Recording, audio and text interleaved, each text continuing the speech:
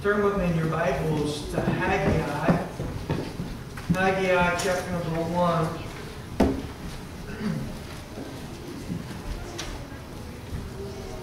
Verse number 13. We'll be focusing there on the latter part of that scripture.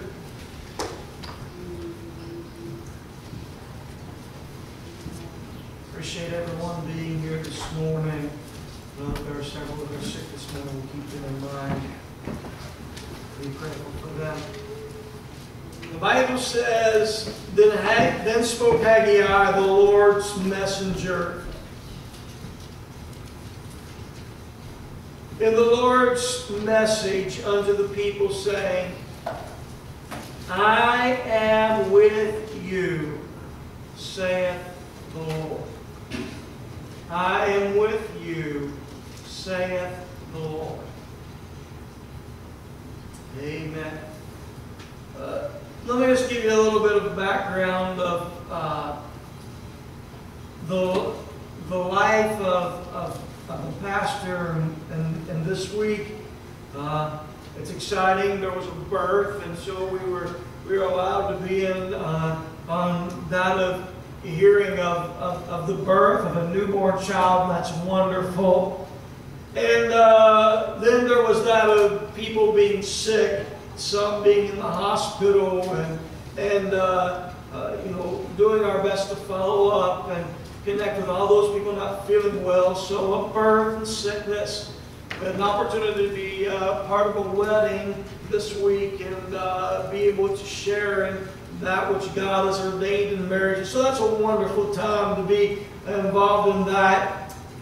Messages, phone calls from folks, two different individuals living on limited time and knowing that there could possibly be and there would be hours for some. The balancing just of life, you're hearing people share their balancing. The news of one of my classmates is his late teenage daughter was killed in a car accident. And so there's all kinds of ingredients to life, isn't there? You know, good, there's bad, there's that brings tears of joy, and there's that brings tears of sorrow. I don't know, there's nothing like holding a newborn baby and seeing the way that God forms it and fashions it, brings tears to your eyes. And there's something special about that beautiful bride walking down the aisle that, brings tears of just excitement and joy, a spectacular moment that you get to witness and be with, Brother Wally. But unfortunately, when folks pass away or when folks are given bad news, or you find that sometimes folks are having a hard time balancing all the responsibilities and the difficulties of life. And so there's a mixed bag of everything, but there's one thing that is certainly true about all these situations, is that God is with each and every one of us. He's with every one of us no matter what we go through. And so that's exciting, and all the laughter. I love the laughter of life. In fact, I want more of it, and I try to find that laughter. Every day my girls bring me laughter. Funny things that they do and say, and the joy of seeing them. And my wife, she brings me joy and laughter. Seeing you brings a smile to my face that we can connect again and we can share in life's things. It's a joyous occasion. Heather made me laugh this morning. I remember the very first time Heather, she was jumping on the bed, and I was watching her jump on the bed, and she fell off the bed, and it wasn't my fault, And so here this 4-year-old, she looks at me and said, I'm telling my mama on you. So I reminded her of that this morning, and she said, and she got on to you. You deserved it. She didn't get on to me. But it was humorous, right? So life is full of humor, and I appreciate that. We look for that. But unfortunately, there are some struggles, and there are some tears, and things aren't always humorous, but God is with us. May I share some life situations? Can I take the Bible for a few moments and bring it to modern day, and then we'll look at it? Can I bring some terminology to things that will change our viewpoint and our vernacular of situations? Can I talk about a middle-aged man who's having a rough time? His mother and his father, they're gone. He is feeling that of being between generations. He misses them. He's having problems with his teenage children. Economic problems are severe. Shortages are there. It seems like every time he accomplishes something, someone comes along and pulls all the recognition from him. And the carpet kind of goes out from underneath his feet. It's real life. And then, if I could bring our attention to that of a young man who's away from home, he knows that he has family members that are out to kill him, and they're out to get him. And he's run away. He finds himself alone. He finds himself at places that he's never been before, and his future just looks grim. Modern day circumstances for various people. And then we look at his life, and I can say, but there are 4 words that changes everything for him. That God is with him. Amen. It can change his whole situation. We look and we find that there's an employee, and they're doing their very best, and they're excelling, but their employer is sexually harassing them. He finds that he's faithful in all that he does, but he finds that tables are turned and the charges are brought against him for what his employer is doing. And now he finds himself in prison for an unjust cause. And it's not his fault, but he finds himself there. But there are 4 words that changes everything for him. That God is with him. Praise God. God is with him. He doesn't deserve it. He doesn't deserve to be there. And then there's another man that he's just lost his best friend, his mentor, and he's called to take his place. He's filled with grief. He knows that the death of his friend is hurting his heart. And how could he ever replace him? How could he ever handle such responsibility? He was simply the prodigy. His mentor is gone, and he feels unworthy, and he feels just like he doesn't have the tools, the knowledge, the equipment to do what has been granted and given him, as he's wading through all of his own grief and all of his own stuff. But 4 words changes the situation. That God is with him. We look and we find that there is an entire nation that is bouncing back after war, and exile is brought upon them. And they're in the middle of reconstruction. The people's priorities become so mixed up. The situation seems to be downhill. Will they ever come back to where they want to be? They're filled with discouragement. Is there really a future ahead for them? And so here is a leader, and he's wondering, I hope that I can turn things around. Is it possible? But 4 words changes everything. God says, I am with you. We look, and there's a young lady who comes from a poor family, and she's engaged to get married. She has very modest hopes. Brother Eli, she doesn't really have a diary. She doesn't really have a lot. And she finds herself to be with child. And would this man really want her?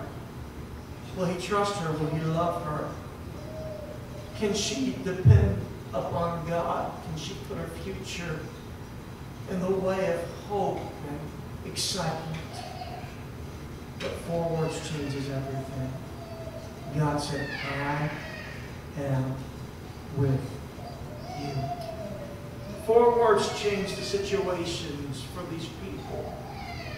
They were 4 simple words, and each word only contains 1 syllable. But yet these 4 words, they change everything when we know that God has spoken them to our heart. I am with you. So I feel like I just want God in the course of this message. It won't be eloquent. It won't be something extreme. But if the presence of the Holy Ghost can just emboss upon your mind and your heart these words today, that I am with you.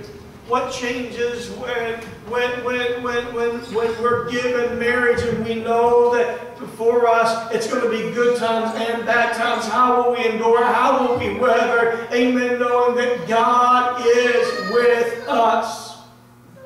I want to tell you a true story this morning. I was visiting with a patient in the past weeks, and one of my greatest things is, do you know Jesus as your Savior? Bottom line, no matter how sick you are, no matter what your outlook is, do you know Jesus as your Savior? Are you saved? What's your faith like? What's your dependence in God? So I began to ask this elderly man in a situation. I said, could you tell me a little bit about you, your relationship with God? Could you tell me a little bit about your faith? How is your faith? And he looked and he smiled at me and he said, my faith is wonderful. All of a sudden he said, I need to share a story with you. He said, my faith has been strong since I was a young man. He said, I was drafted into World War II.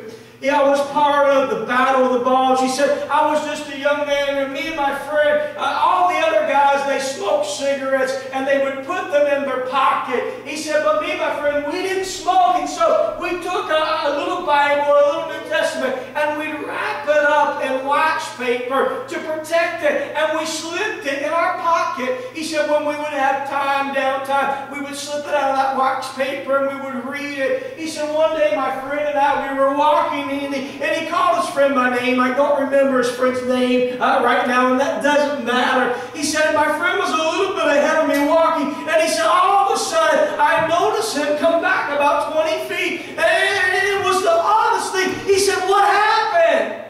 He said, I'm not sure.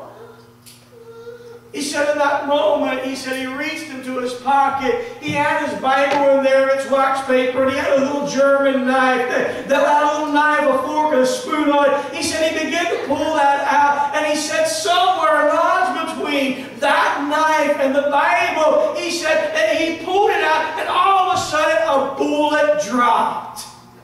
He said, in that moment, he said, God showed me that He was God and that I could trust in Him with anything that His Word says, because His Word is protection. His Word is life. Brother and sister, I'm not talking about someone who told a story, told a story, told a story. I'm talking about an eyewitness to the presence of God, of God's Word protecting, because God said, I am with you, whether you're at home or whether you're at war, whether you're in sickness, whether you're in health, I am with you. And no matter what your face, as diverse as your situation may be, I am with you.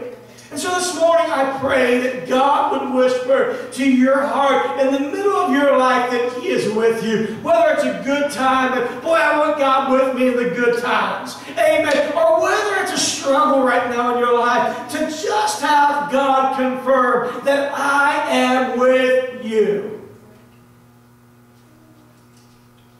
4 words. I am with you. We have to understand that life is but a vapor. It appears for a moment and then it vanishes. And so the years seem to pass with supersonic speed. Sometimes we wonder, what does our lives amount to? But I need to tell you that the promise in life, God says, I am with you. And if we will hear Him whisper that promise to us this morning, it will change everything. The harshest of situations have to succumb when God says, I am with you. 4 words that changed everything for a middle-aged man. His name was Isaac. 4 words that changed everything for a runaway man. His name was Jacob. 4 words that changed everything for a wrongly imprisoned Joseph. 4 words that changed everything for a very timid and an aged 80-year-old man, Moses. And then for Joshua, who had to fill the shoes of Moses. And then for Gideon, who was scared like a rabbit, but God made him a mighty man of valor to lead his people. 4 simple words that are 1 syllable each. It can be the deciding difference for us in any situation, knowing that God is with you. And for Mary, a young lady who's scared for her life and uncertain about her future, 4 words changed everything. I am with you. Let's consider for a moment Isaac. Isaac, here he is. He's in his middle years. He's the son of Abraham and Sarah, who was born in their late years. And he loves his wife, Rebekah. And he has 2 sons, Esau and Jacob. But there's tension in their home. And it seems like Isaac, he loves to favor his son, who is a real sportsman, Esau. And Rebekah, she seems to prefer her brainy son, Jacob. And so meanwhile, famine begins to consume the land, causing serious shortages. And Isaac finds himself forced to move to another region, a land where the Philistines are. And so in many ways, Isaac is like that middle-aged man who's trying to balance out 2 generations. His parents are gone. He's trying to take care of his next generation. And he's feeling the family stress and economic conditions, why they're affecting him. And in the middle of this, he just finds himself frustrated and discouraged. Really, it sounds like an ideal situation for a lot of people even today.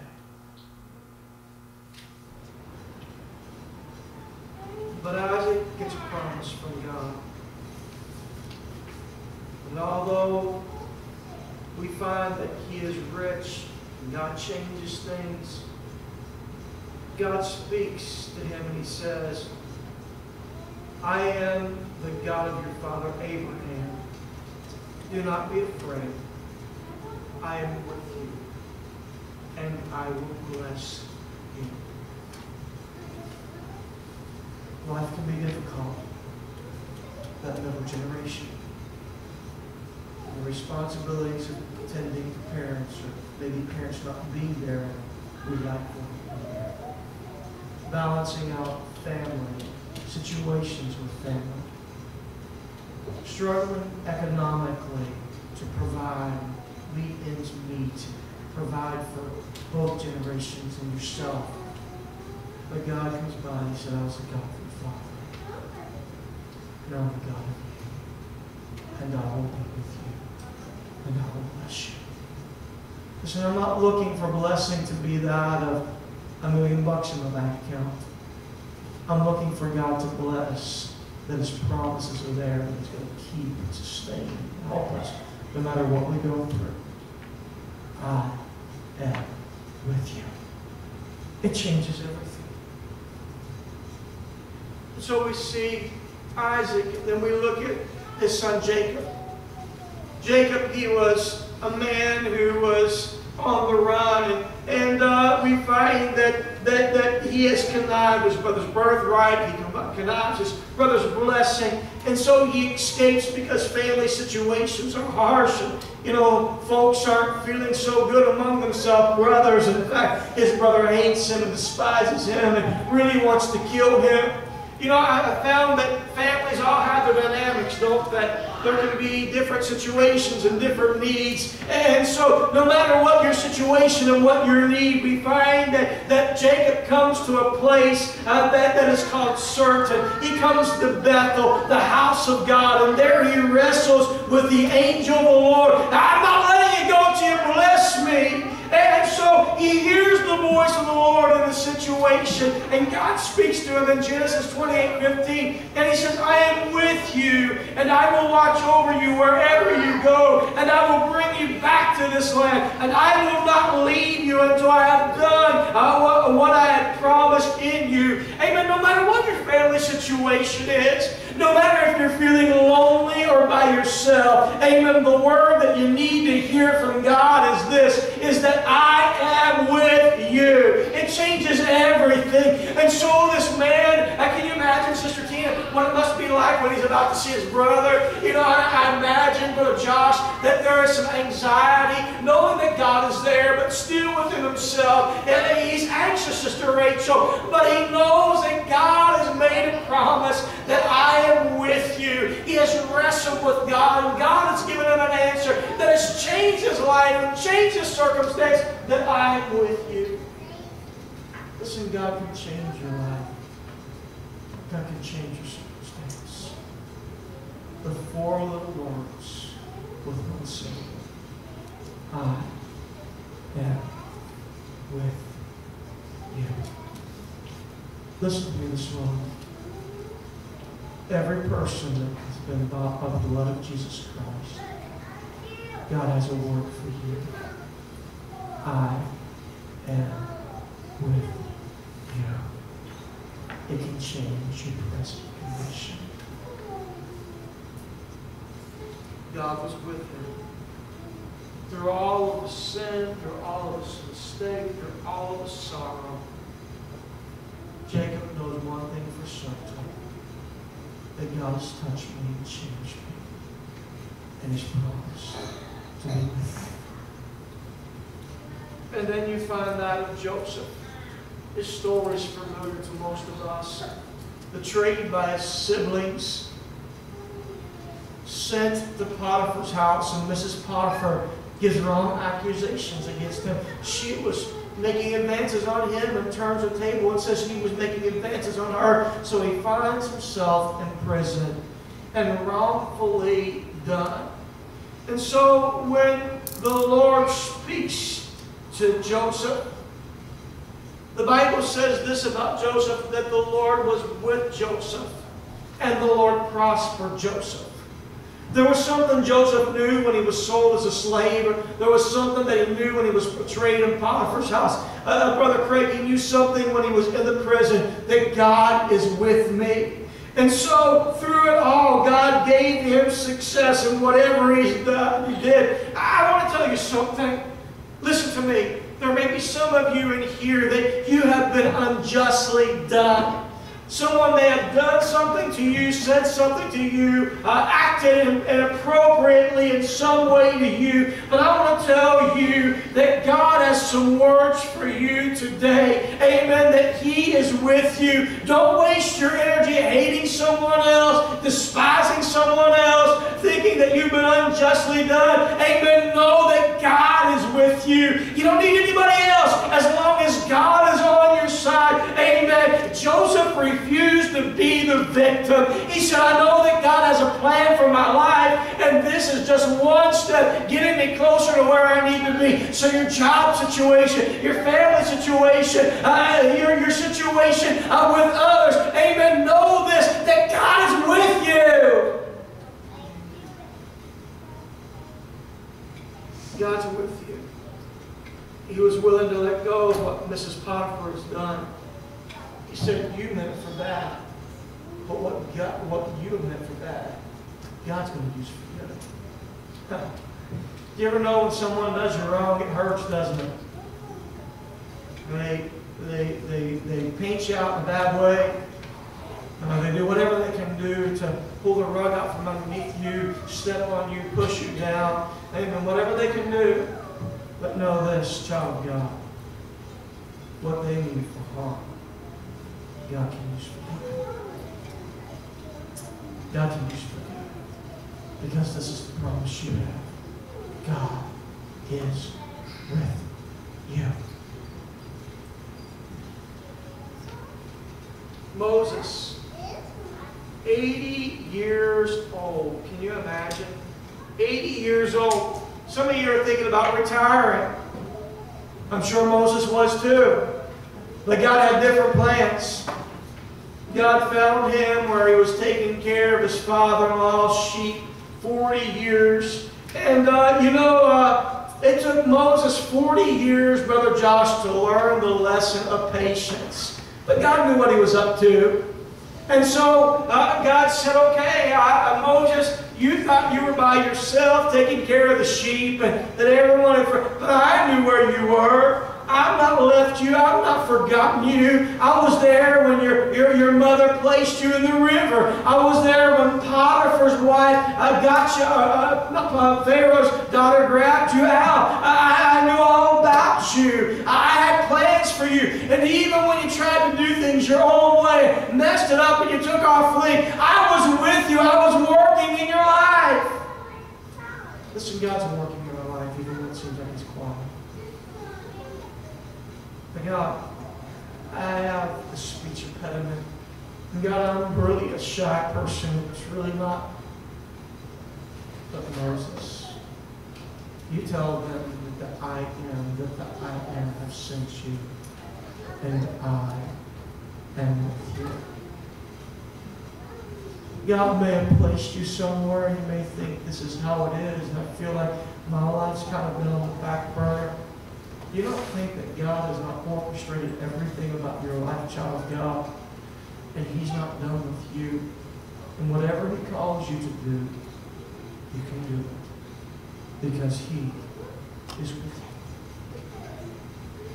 Joshua, after the death of the Moses, Israelites were standing on the border of the Promised Land. He had enormous challenges before him. Can I go on without my friend, without my mentor? Hey, listen, when you've lost someone that is close to you, you understand the grieving process.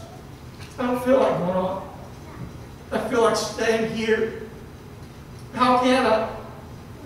How could I possibly ever take the place of Moses? Will I ever be able to conquer these well-armed, fortified cities? And all of a sudden, God speaks to Joshua, and He says, no one will be able to stand up against you all the days of your life. As I was with Moses, I will be with you. I will never leave you nor forsake you. Amen. Joshua heard some words, amen, that he needed to hear that changed the whole concept of everything that he was thinking and feeling. Oh, God is with me, so I'm able to do it. God will never leave me. Amen. And I want to tell you this morning, God will never leave you. How can I do this? Because God is with me. God is with you, and all things are possible. Gideon, your army is down to 300. How will you ever have victory? God spoke to him and said, Gideon, I'm with you.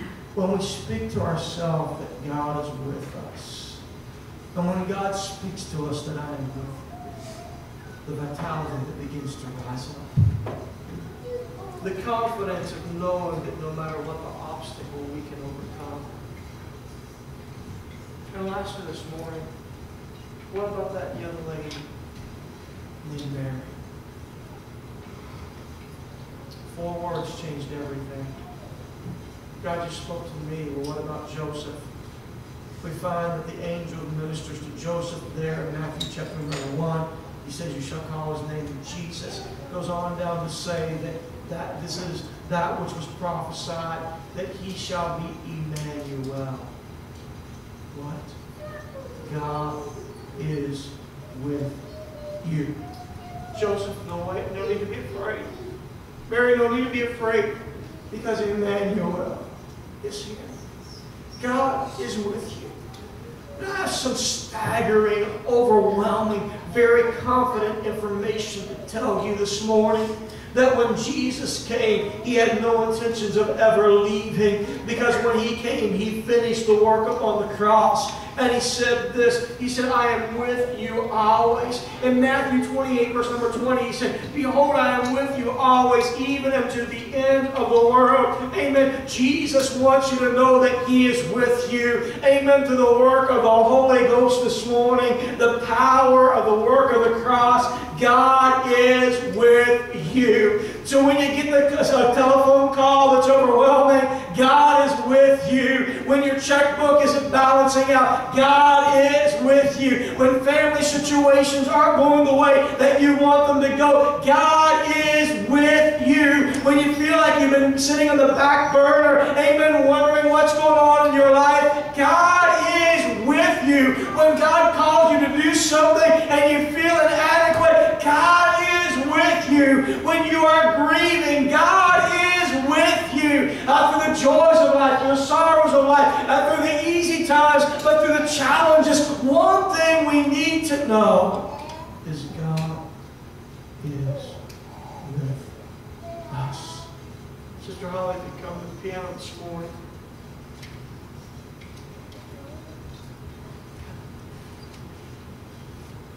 Let me just share with you in these closing moments. I probably said it before, but I was challenged by someone this week. Listen, I wasn't worried about the end of the world happening yesterday. Were you? No. Because the Bible tells me that no man knows the day nor the hour. So when they begin to